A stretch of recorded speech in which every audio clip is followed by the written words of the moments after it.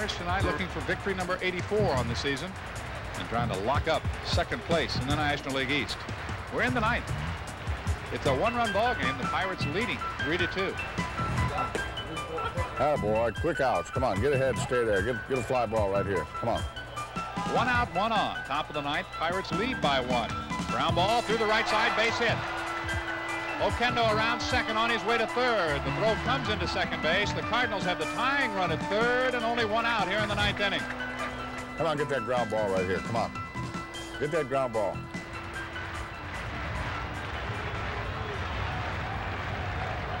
Pitch, fly ball, center field. Van Slyke is there. Tagging is Oquendo. Here comes the throw. The tag at the plate, he's out, and the ball game is over. A double play to win the ball game. Andy Van Slyke threw it on the fly to home plate. He cuts down Jose Oquendo. LaValliere blocked the plate. He would not allow him to score, and the Pirates have locked up second place in the National League East for 1988.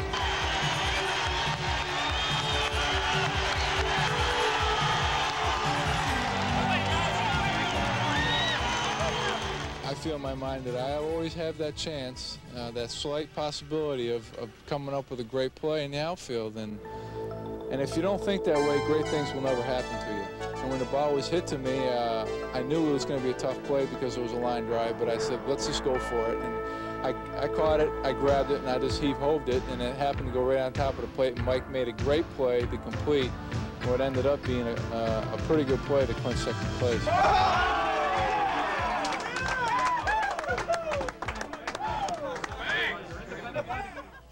The entire organization has something to be proud of. It's just too bad that all the people in the office and everywhere else don't get nice contacts like we get, because everybody's busted for this. I'm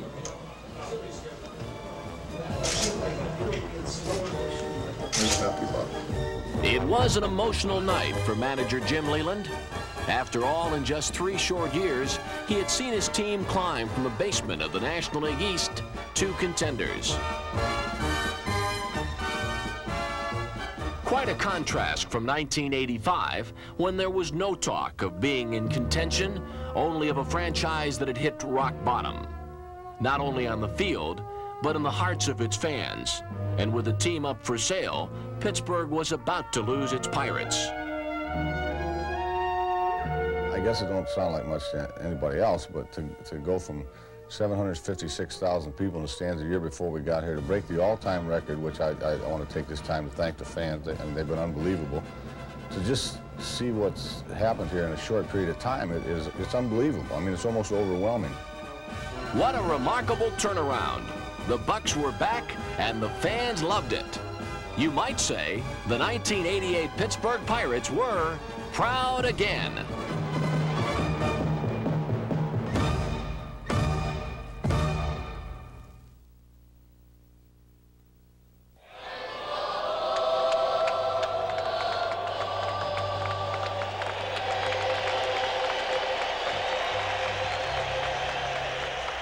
From historic Philadelphia, Pennsylvania, the stars and stripes, the fireworks, all the pomp and circumstance that goes with opening day here at Veterans Stadium.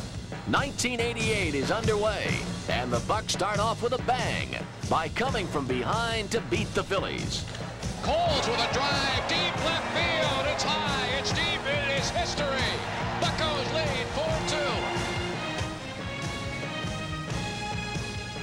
3 days later, it's off to St. Louis, and the home opener for the defending National League champions. Center field, Van Slyke, diving catch, one away. Baby! Once again, the Bucks play spoilers and go on to win 2 of 3 from the Cardinals. Now to Three River Stadium, where an anxious city gets ready to welcome back its Buccos. The big thing there was the anticipation.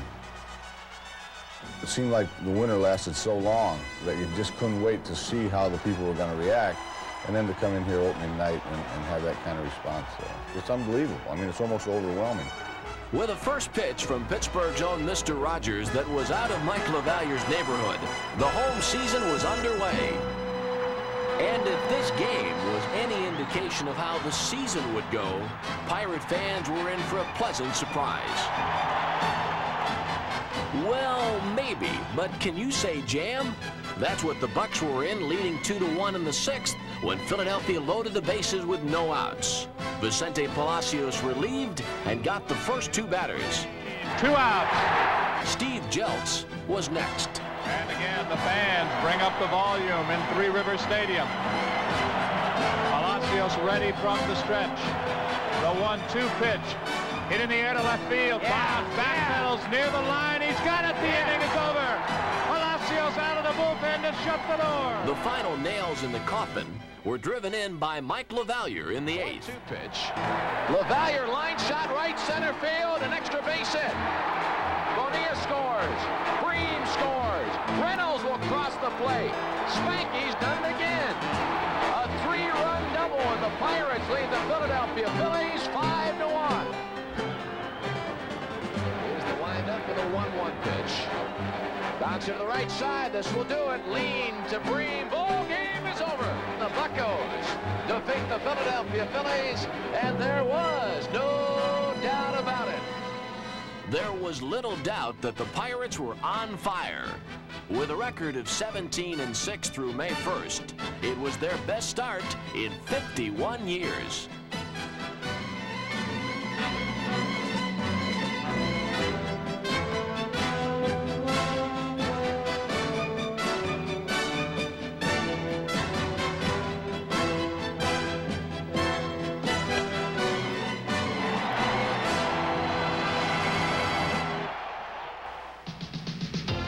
Pittsburgh Pirates, 1988, a team and a city that is trying to recapture the golden day. So the stage is set here in Three Rivers Stadium. The Pittsburgh Pirates, the Shockers in the National League, against the Chicago Cubs on the game of the week. The Pirates were becoming big news. Big enough, in fact, for NBC television to return to Pittsburgh for the first time in years. And a national audience tuned in to watch the Pirates rally. So the bases are loaded. 1 out in the 8th. It is 4-3 Chicago.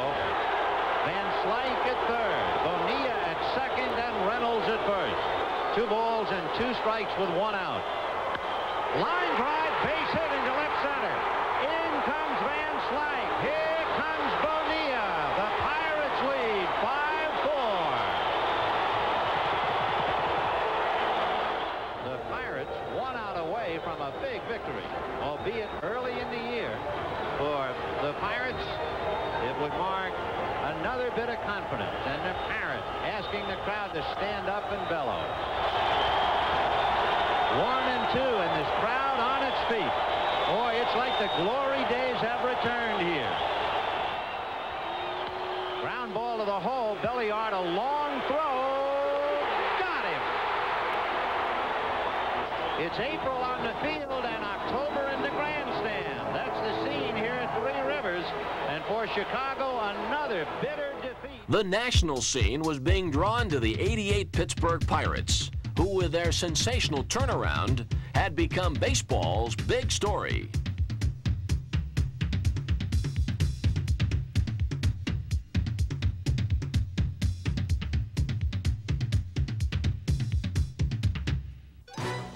Grabbing most of the headlines was third baseman Bobby Bonilla, who was named Player of the Month for both April and May. Bobby Bonilla was one of the big stories in all of baseball, beginning of the year. And, you know, to put the numbers up that he put up, it was fantastic. Drive, deep right field. Home run. Bobby with a drive to left field. Going back is Bradley on the warning track at the wall. The ball is gone. We've got a 5-5 ball game. And as he did last year for the first time, Lanny, one from the left and one from the right. He's like a heavyweight. If he doesn't hit you with a left, he'll pound you with a right. It was Bonilla's knockout punch that practically carried the Pirates through much of the first half of the season. Fans everywhere took notice and elected Bobby Bo as the National League starting third baseman in the All-Star game. Ironically, Bonilla's biggest challenge had been making the transition from the outfield to third base. With me being a big man, I definitely have to work on my footwork. I cannot catch a ball and throw like I'm in right field. Working alongside Bonilla was first base and infield coach Tommy Sant. Okay, right there. So you didn't go charge that blind, but you moved a little bit. All right, that's all. You move a little bit. Get rid of it. Babe, good footwork. But it doesn't do you any good as soon as the ball's hit to get down and let it come to you. That's what I do. That's why I don't get to the corner. That's when you get to the bad hop. To Bobby's credit, he's worked very hard at third, and he's improved 100%, and he's going to get a lot better yet, I believe. Keep this closed when you throw. Atta, babe. Yeah, I'll take 5 on that one. Bonilla's hard work paid off early on as he sizzled at the hot corner. Breaking ball.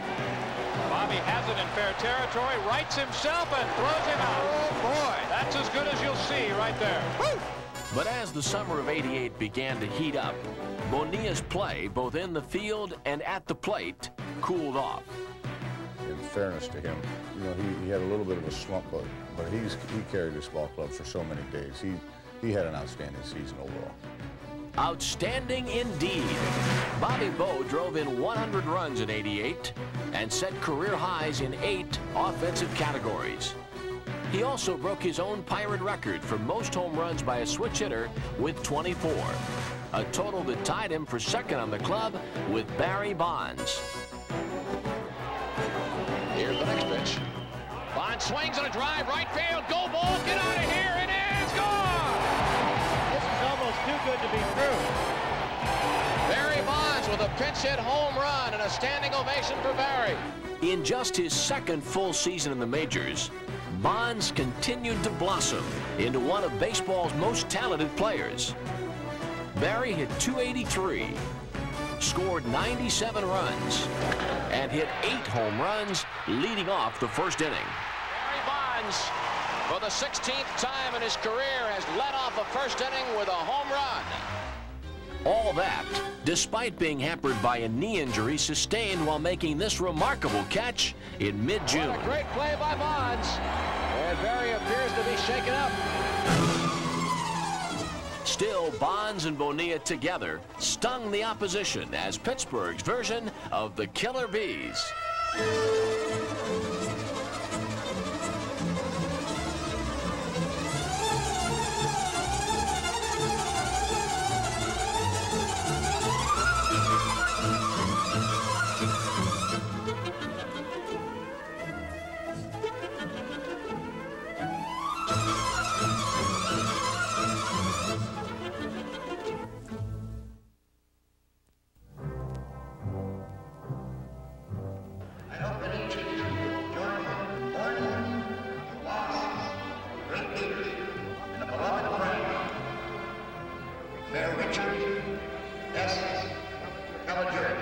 On May 6th, Pirates President Carl Barger joined Pirate fans in mourning the loss of Pittsburgh's mayor Richard Caligiuri, whose relentless efforts helped keep the team in Pittsburgh. With his untimely death caused by the rare disease amyloidosis, the Pirates lost perhaps their biggest fan and most loyal supporter.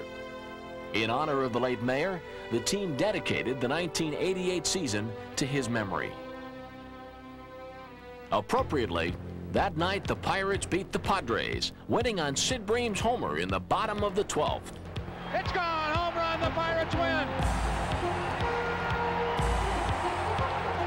And I think it's only fitting on a night when we remember a mayor who went through extra innings to keep Pirate baseball in the city of Pittsburgh that the Bucks go 12, and they beat San Diego. The final, the Pirates 4, the Padres 1. The dramatic homer capped off a 4 RBI performance by Sid Bream, who had battled his way back from off-season knee surgery, convincing the Pirates that number 5 was the team's #1 first baseman. After early season challenges for the starting job, Bream again earned regular status on Jim Leyland's lineup card, and in one stretch in June shared Player of the Week honors with San Francisco's Will Clark. Bream had an even stronger season defensively, with a sparkling .995 fielding percentage, second in the league.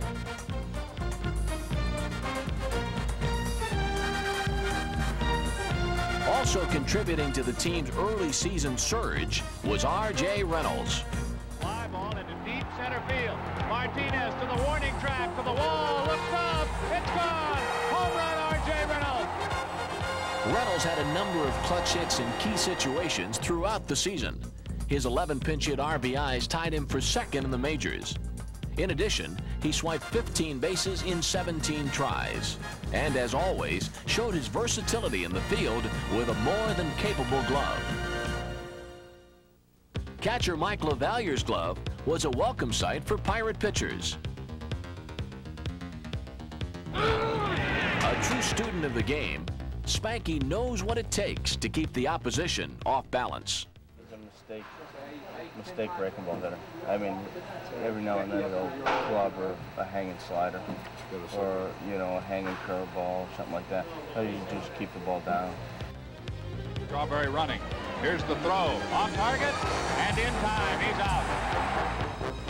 Though known for his great defensive skills, LaValliere also gunned down opposing clubs with his bat, leading the team in hitting with runners in scoring position at .337. LaValliere's 4 for 4, and the Buckos.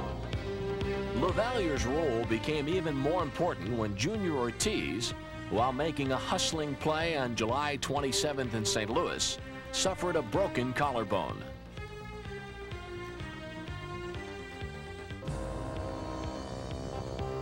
The injury brought an end to a promising season for Junior, who finished the year with a .280 batting average. It was a bat that would certainly be missed in the Pirates lineup. 1988 was a banner year for Pirate pitchers. Case in point, on May 8th, Doug Drabek took a no-hitter into the 9th inning against the Padres. 1-2 pitch, swing and a miss, strike 3. There are now 2 outs in the 8th inning. I didn't really start thinking about it till probably the 8th inning. Here's the 2-strike pitch, swing and a miss, strike 3.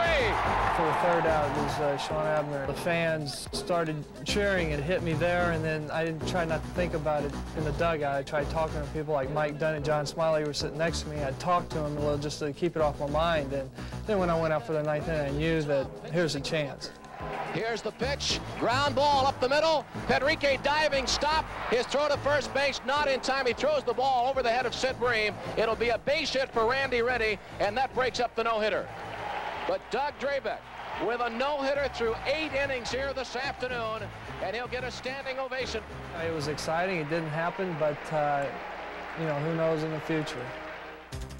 The future sure looks bright for Doug Drabek, who won 10 of his last 12 decisions and led the staff with a career-high 15 wins. Winning came easy early in the season for Brian Fisher, who won his first 4 decisions. But a shoulder injury would soon force him onto the disabled list. The shoulder been bothering me since the middle of May, and I feel strong one time and I feel weak the next time, and I know I would have been more of a contributor to the team. It was real disappointing.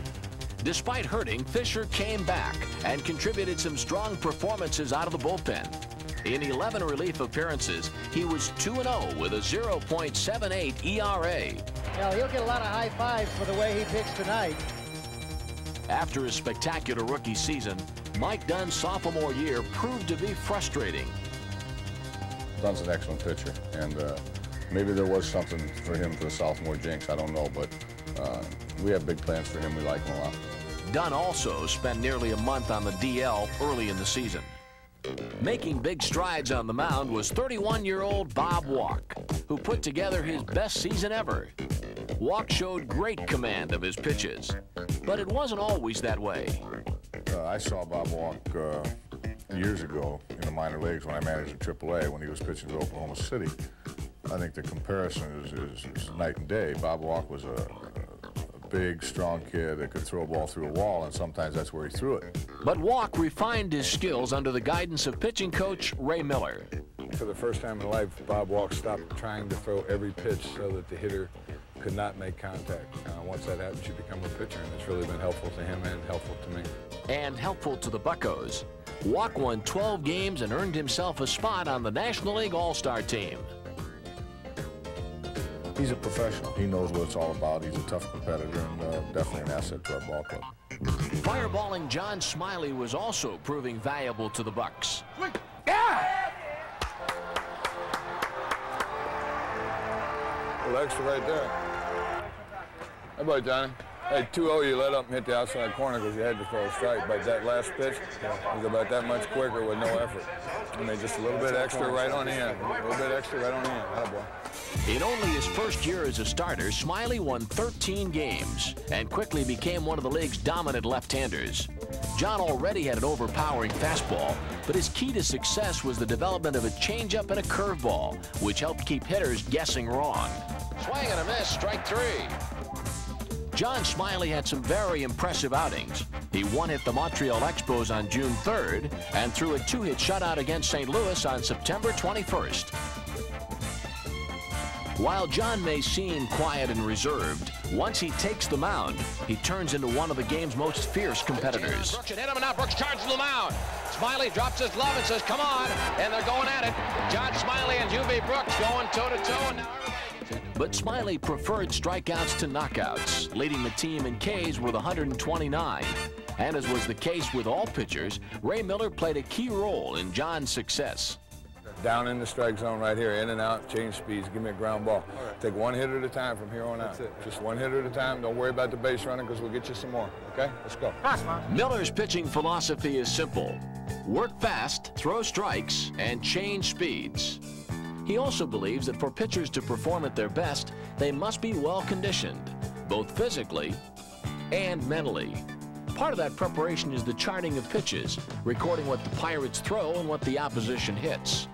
In addition, Miller gets information from advanced scout Dom Scala. Yes. Just play it. Yeah, but he's an up-the-middle hitter most of the time. As you can see here, he's gonna go up the middle a lot. And then, right after batting practice, I'll sit down with tonight's starting catcher and tonight's pitcher, and we'll go through the 9 people in the lineup. Once the game begins, both Miller and Jim Leland are in perfect sync, making certain that the pitcher, catcher, and the entire defense work together as a team. We're man on second. They're getting kind of wide out there, and he's kind of slow to the plate, so don't be afraid. You look for this. Watch me play. You come set. When he breaks, you throw. Okay? Anybody. They're all getting kind of crazy out there. I think he's the best. I think the pitchers have total confidence in him, and he's done a great job for us. Did we get it straight, Ray? I think so. I hope so. June 20th. The 68th game on the schedule, but the first between the Pirates and the New York Mets. It was a matchup long overdue. The Bucks were 6.5 games back and anxious to get their first shot. But before they could meet the Mets, they were met by the media.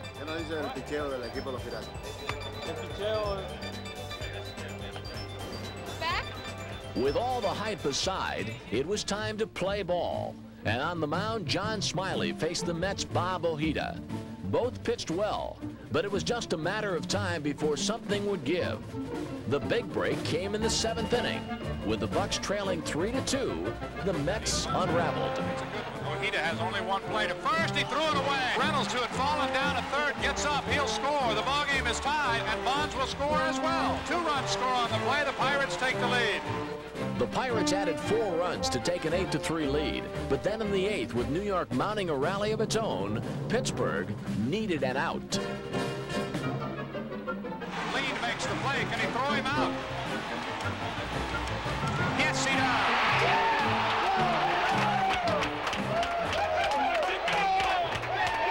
The Pirates went on to defeat New York 8-5, but their elation would be short-lived, because runs would be hard to come by the next 2 games. In the second contest of the series, after an intentional walk to Darryl Strawberry, Kevin McReynolds hit a grand slam to help down the Bucks 9-0. Dwight Gooden finished off Pittsburgh in the finale, throwing 8 scoreless innings in a 3-0 victory. It was enough to destroy the spirits of any team. But the '88 Bucks weren't just any team. They immediately went into Olympic Stadium and for the first time ever swept 4 games from the Expos in Montreal.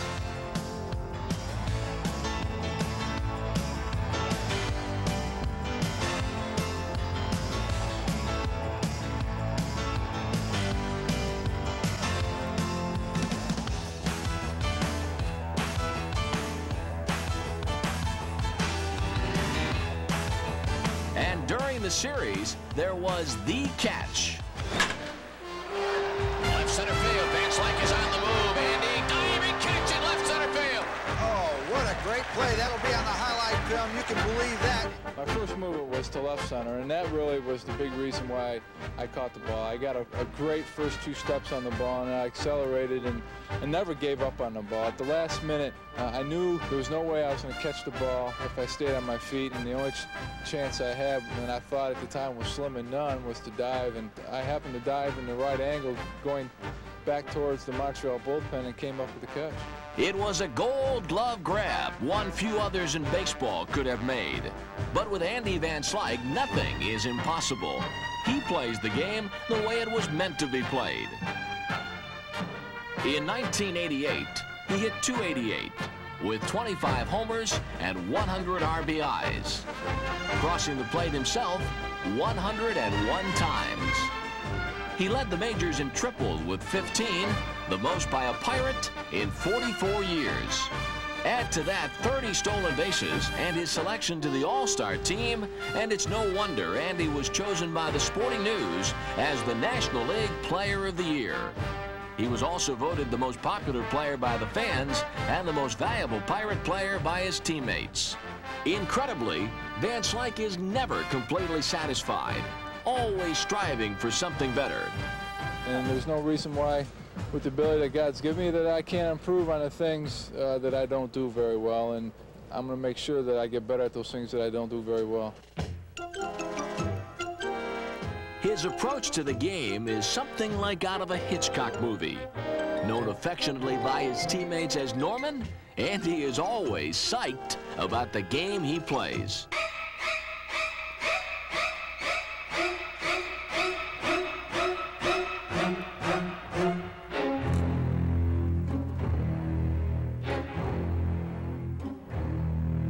All kidding aside, Andy's many fans are crazy about him. It's been fun that I've been able to excite 1.8 million people on the field, and to me, I get excited about that. And I just hope it's something that will continue not only next year, but for a lot of years to come. Everybody kind of rose in anticipation, and Andy threw him out. On Monday, June 27th, Pittsburgh again was in the national spotlight as ABC TV focused in on the top 2 teams in the East. A head-to-head battle with the Bucks just 4.5 games back of the New York Mets. In the bottom of the 4th, Dwight Gooden was clinging to a 1-0 lead when Andy Van Slyke stepped in. 3-2 the count, 1 out, lead at second. And it's hit down the line, and it is a fair ball. A ground rule double, and it ties the game. 5th inning, Sid Bream at 3rd with Rafael Belliard at the plate. He slings away, base hit into center field. The Pirates lead it 2-1. 9th inning, and Jim Gott is 1 out away. Are we in the right stadium? Yeah. This is Pittsburgh, 3 Rivers, right? I think 1979 was the last time this stadium had this much noise. I was just thinking the same thing.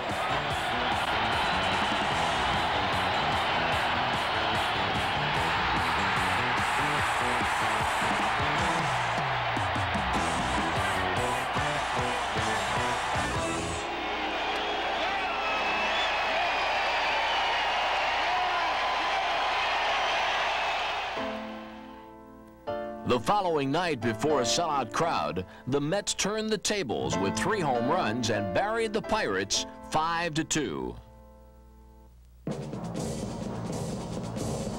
On Wednesday night, it was Pittsburgh that was on the offensive. Fastball grounded up the middle into center field, base hit. Belliard scores. Destrani around 3rd. He'll head to the plate. He scores. It's 4-3. The Bucks are right back in it. Pitch to Van Slyke. Drive down the right field line. Strawberry to the warning track. That ball's gone. Home run, Andy Van Slyke. The Pirates take the lead. 0-1 pitch. Base hit. Center field. LaValliere scores. Here comes Belliard around 3rd. Dykstra. Dykstra throw to the plate. It is not in time. The Pirates lead 7-6. Chico's done it again. The Pirates took the 7-6 lead into the top of the ninth, and a jam-packed Three Rivers rocked. Jim Gott retired the first two batters, then jumped in front of Howard Johnson, 1 ball and 2 strikes. At that moment, I felt my heart was beating a little bit too fast. Things were going a little bit too quickly. I did not want to make a mistake. I stepped off the mound. Called Spanky to come over. We got a chance to talk. I said, what do you want here in this situation? I felt for sure we were going to go with the slider. He wanted to throw a curveball. I said, no, I'd like to go with the slider, and we broke up. I went right back there. Still the heat of the moment, the heart still pumping, thinking slider the whole way, and Mike puts down a fastball. And instead of stepping off and understanding what he wanted to do there, I just got the fastball grip and threw an unconscious pitch. Fly ball, deep right field. Going back is Reynolds. It is gone, and we are tied 7-7. The Mets went on to win a heartbreaker, 8-7. Understanding the impact of what that one pitch did made me reflect even more how important it is for me to go out there fully concentrated and focused on what my job is, throwing each pitch with conviction. Jim Gott threw not only with conviction, but with heat. His fastball, clocked consistently at over 90 miles per hour, burned 76 batters in just over 77 innings. Gott ready. Here's the pitch. Gotcha. Strike 3. Ball game's over. A breaking ball from Jim Gott. There was no doubt in Jim Leyland's mind that Gott was his stopper. To work out of the bullpen, it takes an individual with a distinctive personality. Every day when I go down there, I usually bring down Rich and myself a Coke, and we just get a chance to relax. I've got gum and candy for everybody. You're the best. You're the greatest. In the park, as the 4th of July. Early in the game, Jim is the life of the pen. But as his time nears, a transformation takes place. Now he's concentrating totally on the game, what the situation is, looking ahead to the hitters he might face. After warming up, the call is not far away as he and bullpen coach Rich Donnelly go over the hitters one more time. They got O'Malley first. They said just pound him in hard. If you're going to throw a breaking ball, he said throw a hard one. He likes slow breaking balls. Imagine you're going to see Wally Johnson in there, too. Same way with him. He's a fastball hitter. Let's go, Jimbo. Jim Gott wrote himself into the Pirate record book by surpassing Kent Tekulve's single-season save record of 31. He finished the year with 34. Robinson in a hurry. Being called on 75 times was Jeff Robinson, who did everything that was asked of him. One of the most durable and well-conditioned pitchers in baseball, Robinson led all Major League relievers in innings pitched and was tied for second in the National League in appearances.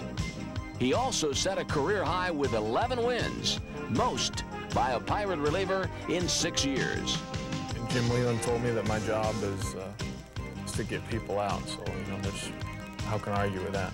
There was no argument from Bob Kipper when he was moved from the starting rotation into the bullpen.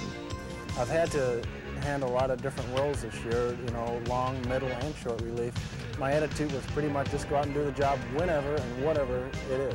Kipper, as well as the rest of the Pirate relievers, did the job in '88. The Pirates were 71-1 when leading after 8 innings, and they combined for 46 saves, most by a Bucco bullpen since 1979, giving the starters confidence that there would always be help on the way. The season had reached the critical stage. The Pirates needed a win out west to keep the race interesting in the East. And when they did, reeling off 9 in a row, their longest streak of the season. Win number 1 came in San Diego, and Andy Van Slyke was the hero. Home run. Andy Van Slyke puts the Pirates in front 3-2. There's a base into center field by Santiago. Coming around third is Kruk, and Van Slyke's throw to the plate is on time. I got him. Junior Ortiz holds onto the ball. John Smiley struck out 9 in the second win at San Diego. John Smiley strikes out the side. Jeff Robinson and Jim Gott finished off the Padres. Jim Gott gets them, sets them down in the 9th inning. The Pirates take 2 out of 3. The third straight win came in L.A. Bream, Belliard, Drabick, double play. Fly ball right center field. Collision in deep right center. Did somebody make the catch or not? The catch was made. Darnell made the catch. Spanky and Barry bomb the Dodgers for 4 in a row. That ball is near the foul pole, and it is gone. A 3-run homer by Mike LaValliere. The Pirates lead 3-0 in the 4th inning. Bonds with a drive to right field. Back is Marshall. This one's going to be up in the seats. Another 3-run homer, and the Pirates lead it 6-0.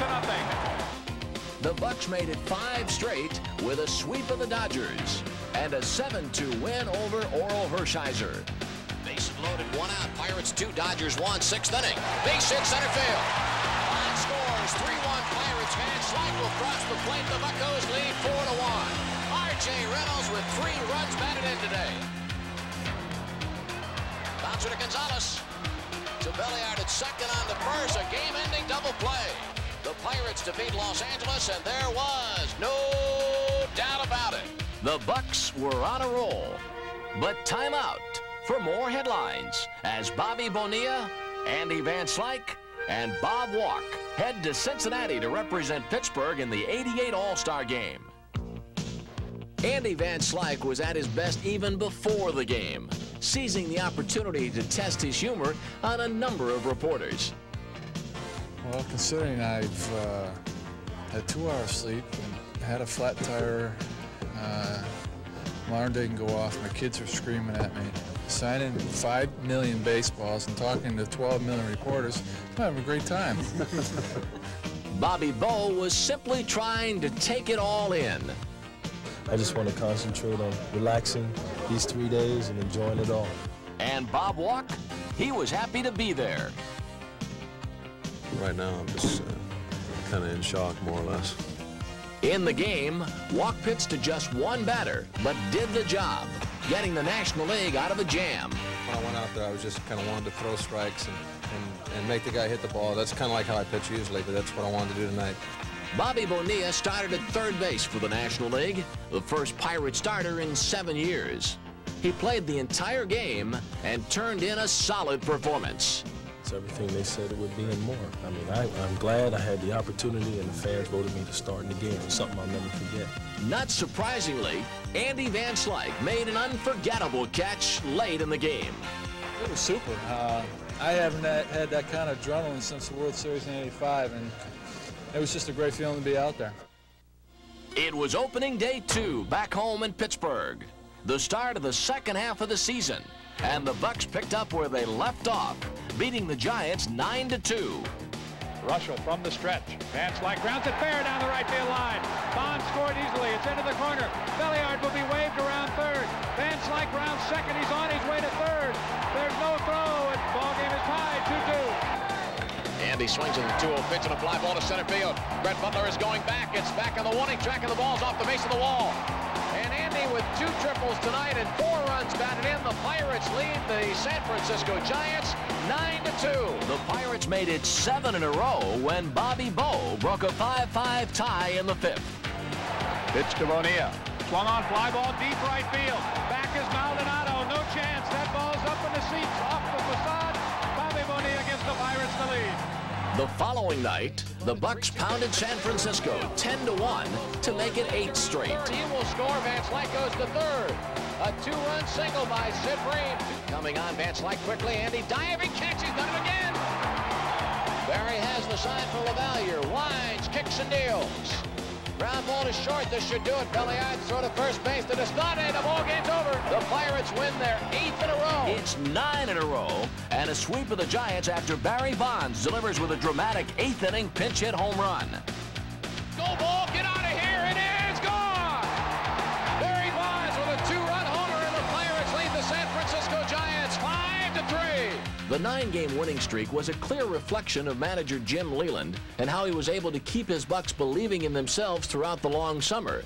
Psychology plays a big part in Leyland's game plan, as does preparation. McGee's always hit it anywhere. Charts that I got here show that he's hit basically the right center and left center. I think you just got to make sure infielders don't play too deep. If they do, we don't be able to throw them out. Yeah, any high bouncer or stuff like that is a base hit. You got to make sure that Fermin doesn't get too deep at shortstop, because he may catch the ball in the hole, but he's not going to throw any of those guys out. So make sure that he shortens up just a little bit so he gets any routine ground ball. They got to be out at first, because it's going to be a bang-bang play if he's lazy with it at all. Make sure you tell Felix. There it is. Now turn it. Now turn it one time. Yes, sir. How about Chico? Nice play, buddy. Leland treats his players with the same respect he has earned from them. And the thing that impressed me most about Jim Leland is he treated me as a person first and a player second. And I respect that, and I respect that more about him than anything else. Take that!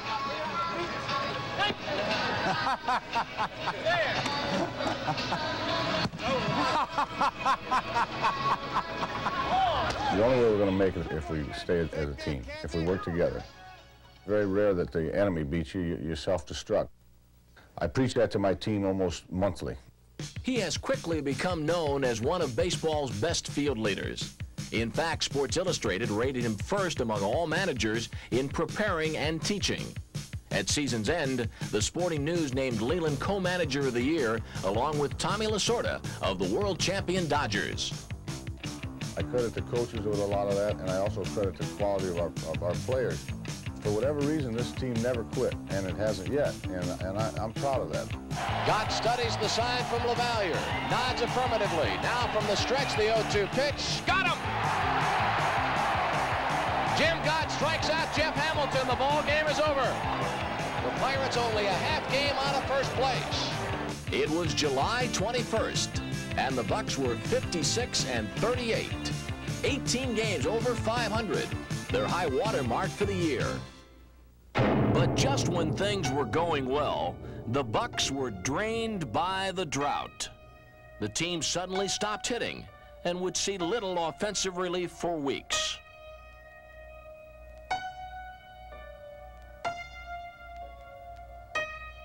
It was an inopportune time to be playing the Mets. In the next 8 encounters against New York, the Pirates would score just 3 runs or less in 7 of those meetings. He records the last out. His homer, 1 for the Mets. 1-0 the final. The dog days of August were taking their toll on the young Bucks. August 19th, Mike Diaz is traded to the Chicago White Sox for outfielder Gary Redus, and some of the Pirates say goodbye to Rambo. In his 2.5 seasons with the Bucks, Rambo had indeed become a fan favorite, and it was tough to see such a popular player leave. But he wasn't the first to be dealt in '88. On July 21st, the Bucks traded outfielder Darnell Coles to Seattle for outfielder Glenn Wilson, who was anxious to be a Pittsburgh Pirate. I know I'm happy to be here, and I think that they're happy to have me. At least that's all indications that I get, and it's nice to be welcome again. There's a drive into right field. Wilson moving over. He makes a diving catch. He's got a chance to double him off at first. They will do it with ease. A double play, a brilliant play in right field by Glenn Wilson.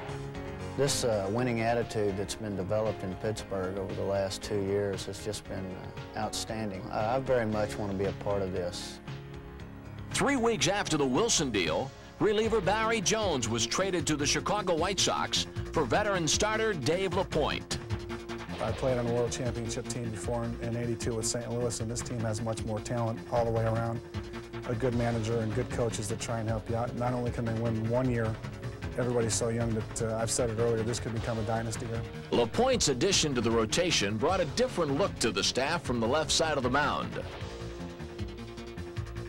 And his speedy delivery always kept the fans and players on their toes.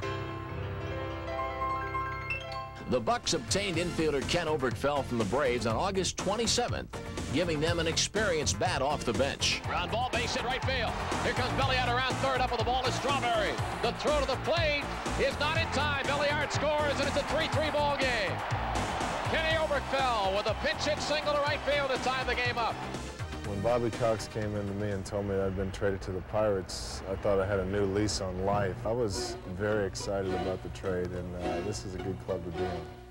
Though the club would never get closer to the top spot in the East, it did have to hang tough in the final month of the season in order to secure second place.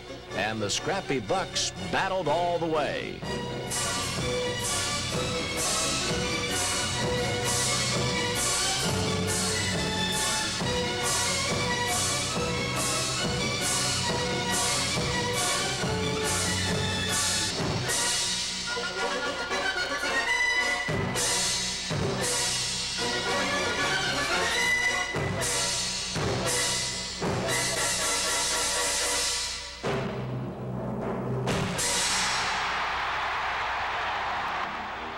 Often we were treated to those acrobatic grabs that only Chico could make.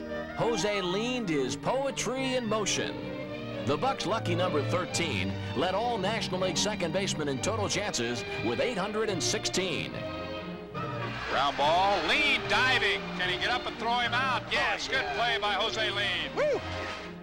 But Chico is well versed in all phases of the game.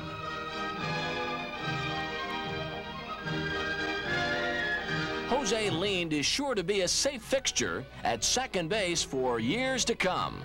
Though there was no real fixture at shortstop, Rafael Belliard did play in over 120 games at 88, leading all National League shortstops in fielding percentage, the first Pirate shortstop to do so since 1980. Also spending time at short were Al Pedrique and Felix Fermin, who hit .294 in the last month of the season. But no matter who was at short, don't worry, Chico could harmonize with anybody. Ain't got no cash, ain't got no style, ain't got no one who make me smile. So don't worry, don't worry, be happy.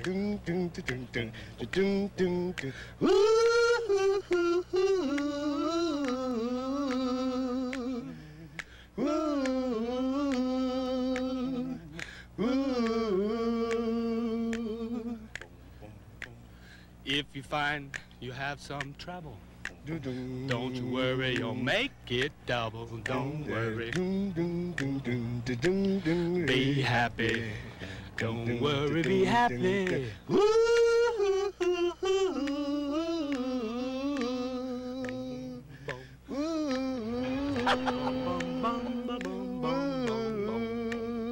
One more thing, guys. Be happy.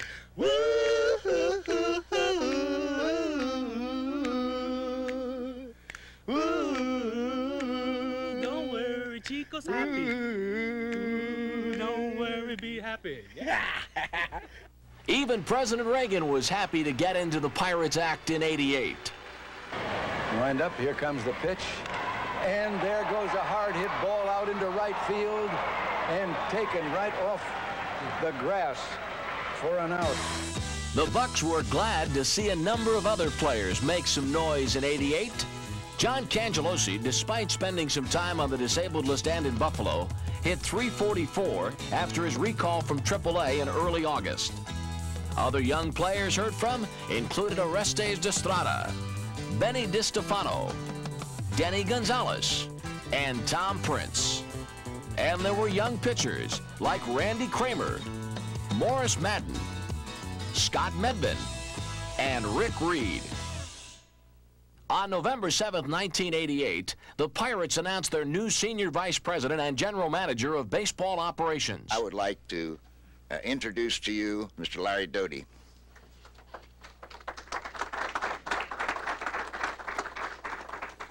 Thank you, Mr. Barger. I'm very pleased to be a part of the Pittsburgh Pirates. Doty had been the team's interim general manager following Sid Thrift's dismissal in early October. Obviously, Sid Thrift is and was a great baseball mind. He made many, many significant contributions to our organization and where we are today. I would not purport to minimize those in the slightest. At the same time, there was considerable areas of disagreement relative to Sid's definition of what his job was. We tried to resolve that. We spent the better part of a year trying to resolve that. But the differences were very significant. We felt that we had to build a team where each member of the team could do their job, and that did not pose a threat to anyone else. Sid looked at it in a different way. It led to the ultimate decision. It was a tragic decision because it put a taint in what was otherwise a marvelous year for the entire organization.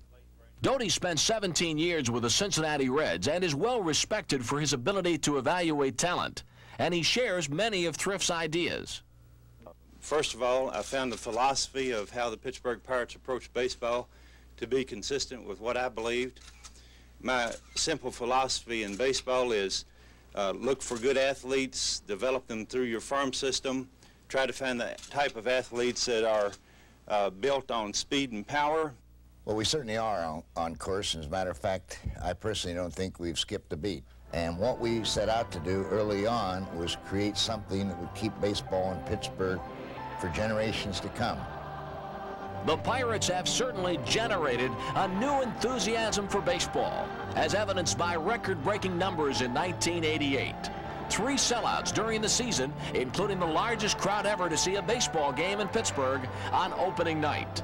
The largest 3- and 4-game series crowds ever. 21 crowds of over 30,000. And on September the 8th, the Bucs surpassed their previous single-season attendance record set back in 1960. And for the year, a total of 1,865,713 fans passed through the turnstiles at 3 Rivers.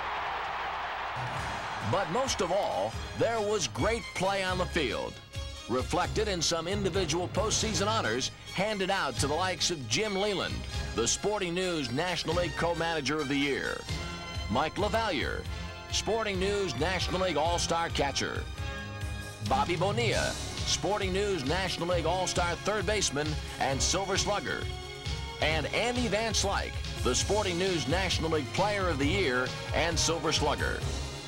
And the team as a whole finished in 2nd place in 1988, its highest finish since 1983.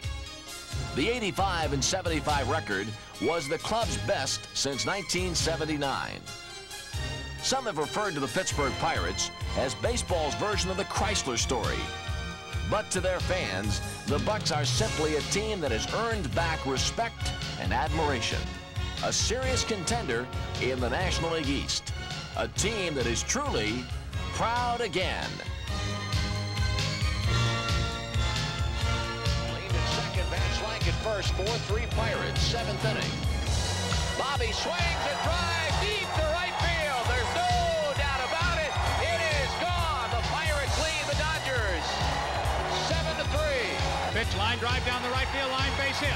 Lead will score. Van Slyke on his way to third. He'll be ways home. Reynolds at second base, headed for third. He's there with a 2-run triple. The Pirates lead at 3-1. There's a fly ball into right center field, moving over Van Slyke, and a running grab by Andy, leaping at the last second to haul it in. Just another Van Slyke gem. The pitch, a line drive, speared by Chico Lean as he leaps in the air at second base. Lean takes a hit and maybe a run away from the Braves with a great play at second base. Fly ball into shallow center field. Wilson coming on, and a diving catch by Glenn. The inning is over. Pitch to him high in the air, deep to right field. Quinn to the warning track, to the wall, looks up.